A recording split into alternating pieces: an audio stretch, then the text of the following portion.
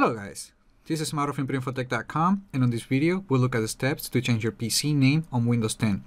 By default, Windows 10 assigns a generic name to every device. So if you want to recognize your device on your network, or you just want to organize all your devices in your Microsoft account, changing the name of your PC to something more descriptive can be very helpful. To change the name of your PC on Windows 10, do the following.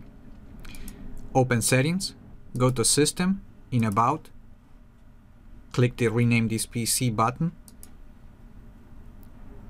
and specify the name that you want. For example, Kitchen PC. Click Next, and click the Restart Now button to reboot your computer to apply the changes. And that is all there is to it. Remember to like the video, leave your comments, and subscribe to the channel if you haven't done that yet. And I just hope this video was informative for you, and I'd like to thank you for viewing.